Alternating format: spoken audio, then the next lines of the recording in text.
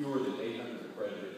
We're one of them because we take our job really seriously, which is really just to preserve the evolving history of this music and its traditions.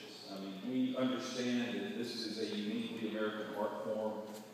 It should be preserved. It should be studied. We're really the Library of Congress of the Smithsonian Institute for this music, and we're happy that we are. Tonight, of course, we join you in celebrating Taylor Swift, a woman who understands the importance of education and who represents country music's best and most cherished traditions. Ever since her professional debut, her friendship and generosity have benefited this museum in many ways. She's joined us for fundraising events, first in New York and then 2 out in LA.